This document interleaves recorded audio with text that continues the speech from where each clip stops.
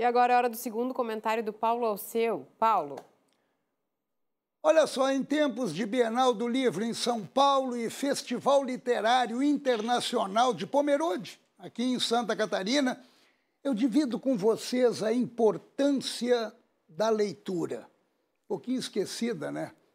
Todos sabemos que há diferenças entre inteligência e a capacidade mental da pessoa aprender com mais facilidade e cultura, onde a pessoa possui um alto cabedal de conhecimento transitando por vários temas. Mas é fato que a inteligência que herdamos exige um ambiente cultural propício para que se desenvolva. Sendo assim, a inteligência e a cultura se tornam indissociáveis e complementares também. Uma pesquisa que foi exposta um tempo atrás aí pelo deputado Napoleão Bernardes revela dados no mínimo preocupantes. No ano passado, para vocês terem uma ideia, 85% da população não comprou nenhum livro sequer.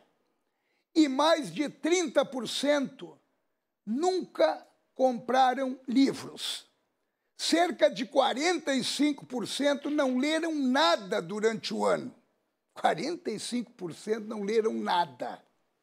A leitura é um dos combustíveis para ativar o cérebro, mas com outros infinitos ingredientes, como o aumento do vocabulário, raciocínio mais dinâmico, criatividade, imaginação abrangente, foco, concentração, comunicação, ou seja, benefícios importantes. É claro que as novas tecnologias fundamentais e indispensáveis atuam de forma considerável no nosso cotidiano, mas não podem servir de substituição.